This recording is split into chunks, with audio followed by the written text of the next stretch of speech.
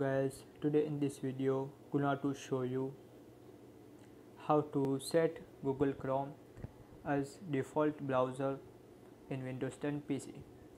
So guys, if you want to set Google Chrome as default browser in Windows 10 PC, so very easy. Firstly click on start, after click on settings, after click on apps, that is, click on default apps and web browser, so click on web browser, choice and apps, so choose Google Chrome, that is. So guys, this is very simple and easy method.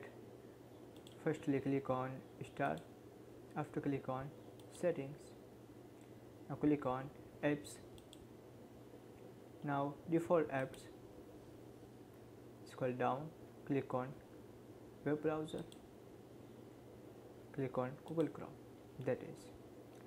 So guys, this is very simple and easy method. Thank you for watching this video. Please subscribe my channel for latest update.